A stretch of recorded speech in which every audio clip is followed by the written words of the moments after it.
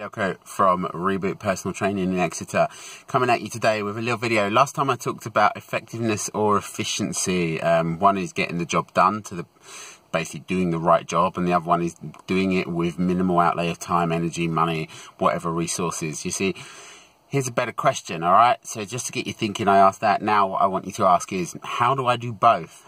How do I basically have effectiveness, so do the job and do it well, and be efficient at it? Okay, not either or, and stop compromising, look for ways to do both. So in terms of you oh, I have to get out of pain, but I can't, and then I can't lose weight because I've got back pain. Well, here's the question: how can you get out of pain and lose weight?